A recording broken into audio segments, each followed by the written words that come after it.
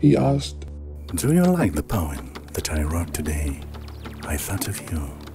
She says, I can see you stand in a small room, reading, head near the ceiling, mine on filthy mattresses, Mars in between. He says, I miss us on slides, or at least black and white. I wrote my best poems while making love to you.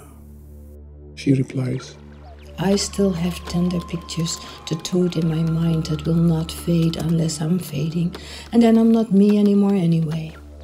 He says, They think I'm crazy for my lines are cracking box tombstone, and grammar plays chess, beating horses, queen, king.